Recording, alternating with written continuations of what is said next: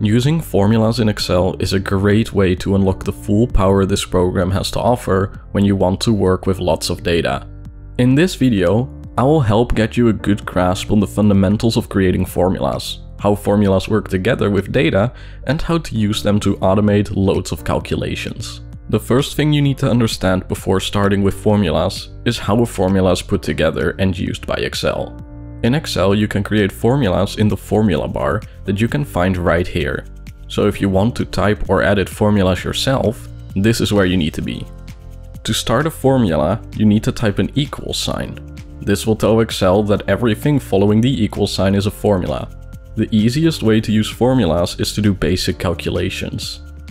You can think of this as a calculator, where you can type a number followed by a plus sign to calculate basic additions, an asterisk sign for multiplications, a slash for divisions, and minus for subtraction.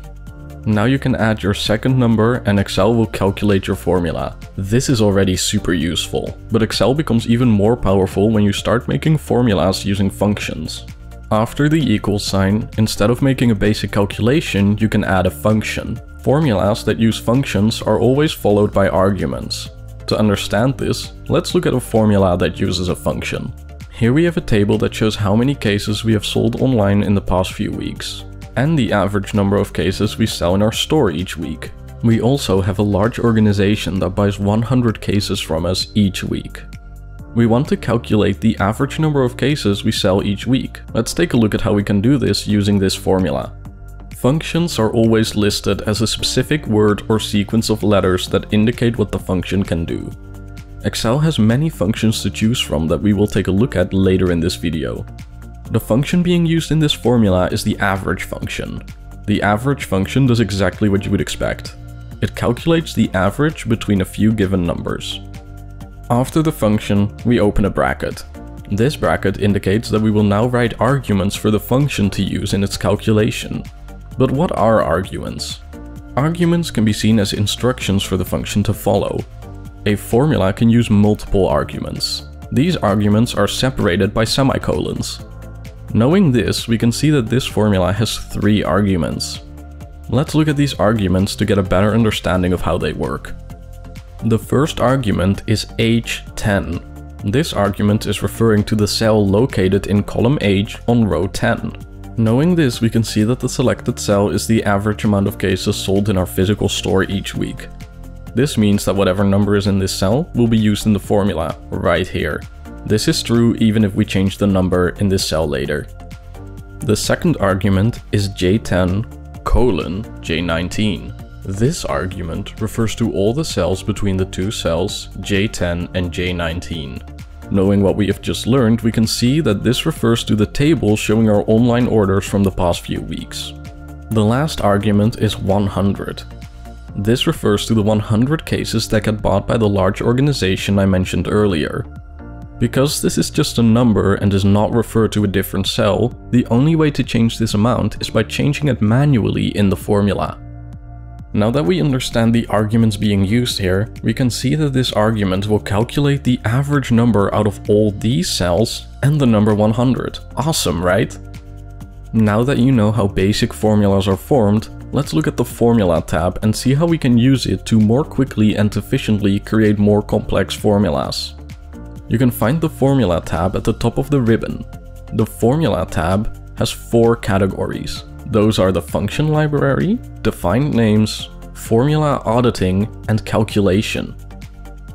In the function library, you can find the insert function button. You can also find a shortcut to this button next to the formula bar right here. If you press this button, a new window appears where you can find all functions available in Excel. At the top of this window, you can find a search bar where you can look for specific functions. Next to the function button, you can find the auto sum menu. Here you can find options to quickly apply functions for basic calculations. In recently used, you can find all functions you used in recent formulas. In the menu labeled financial, you can find all functions to calculate money-related calculations. Under logical, you can find functions to easily convert and filter data using calculations. Under text, you can find all functions that use text instead of numbers to create a formula.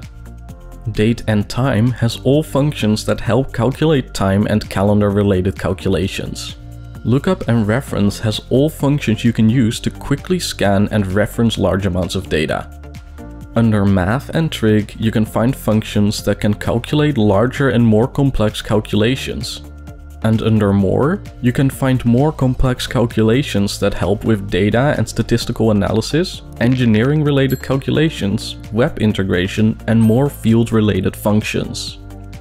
Creating a formula through the function library can be a lot faster and easier than typing one out manually. If you select a function here, a new window will appear where you can fill in arguments for your formula. Excel will then automatically separate them using semicolons, saving you a lot of time. I will now show you how you can use this to stack formulas together and make cool interactive spreadsheets. To explain this, I will use this spreadsheet.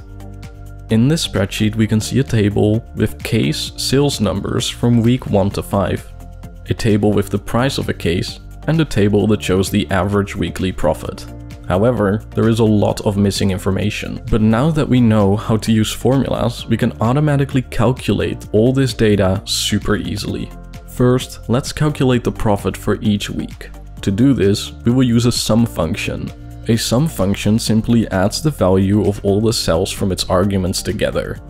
So, to start the formula, we type an equal sign in the formula bar, followed by sum, to tell Excel that we want to use the sum function. Now, we open a bracket to start typing our arguments.